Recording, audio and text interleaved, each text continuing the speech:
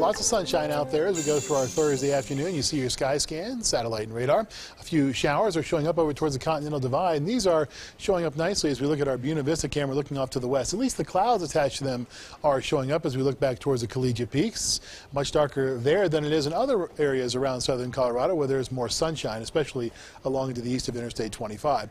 When you put the projected satellite and radar in motion with the Skycast, you notice that it does show quite a few showers along and west of the interstate. There won't be quite the number of showers that is indicated there, but there will be an isolated shower. Even a rumble of thunder can't be ruled out as we go through our Thursday night and into our early Friday morning. Lows tonight, with the fewer clouds, are going to be dropping down into the middle to upper 50s. There's still plenty of moisture around, so watch out for some patchy fog tomorrow morning. 54 in the Springs, 57 in Pueblo, 59 at Canyon City, 30s and 40s up in the mountains, near 50 in Salida as we drop down to only 49. 59 for La Junta, mid to upper 50s are going to be pretty common in the plains. As we look at our Skycast now through our Friday, we see more of those showers pop up by Friday afternoon. A fairly typical pattern, but once again, the numbers and the intensity of the showers and storms that we're going to see is not going to be anywhere near as high as what we have seen over the previous few days. A Street and Abbott Lane, that mix of sun and clouds with more sunshine is what we're seeing as we look back towards downtown Colorado Springs. 68 degrees the current temperature, winds out of the east at 6 miles per hour. Around the rest of the region, 70 in Colorado Springs, 74 in Pueblo, 73 at La Junta, 74 in Canyon City. 60s and 70s are what we're seeing in the mountains, 75 at Salida and also at Alamosa. Lower to middle 70s in the plains, even some upper 60s around. So temperatures pretty uniform this afternoon. Not the usual spreads that you see when you go through the summertime months here.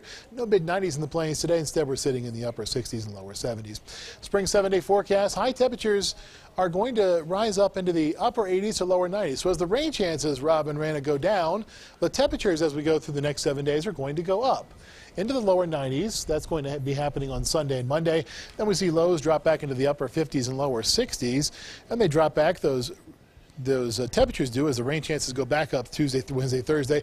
Pueblo 7-day forecast, you'll push 100 by Monday, 99. So what do you want? What do you want? You want the rain or you want the heat? Yeah. Turns out we're going to get both, actually, in this forecast in places like the Springs and also in Teller County. Lows are going to be sitting in the lower to middle 60s. Canyon City, 7-day forecast, high temperatures, middle 90s by Monday and Tuesday, dropping back to the lower to middle 90s by Wednesday and Thursday, with a chance for those showers and storms around mid 60s for the lows. Teller County 7-day forecast, high temperatures make their way back to 80 degrees by Monday. And there will be chances for showers and storms here every day, but it's all scattered pop-up stuff, not unusual for the monsoon season when you see these scattered pop-up showers and storms in the afternoon. Temperatures lower to middle 50s for the lows. Don't forget about Weather Call. It was a great resource to have yesterday. I got several buzzes on my phone thanks to Weather Call. You can get Weather Call at home or Weather Call to go.